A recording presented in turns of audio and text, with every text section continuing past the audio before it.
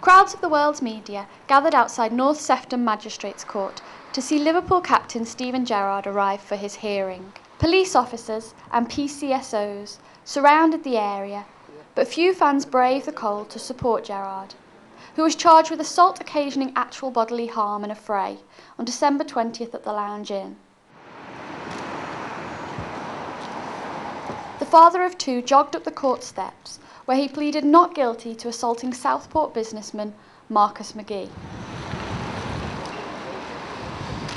He was released on bail to return to court on March 20th, when he will be committed to Liverpool Crown Court for trial.